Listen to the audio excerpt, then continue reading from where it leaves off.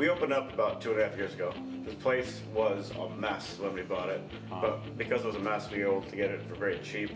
Because I think in this modern age, it's kind of a lost art to know how to manage finances.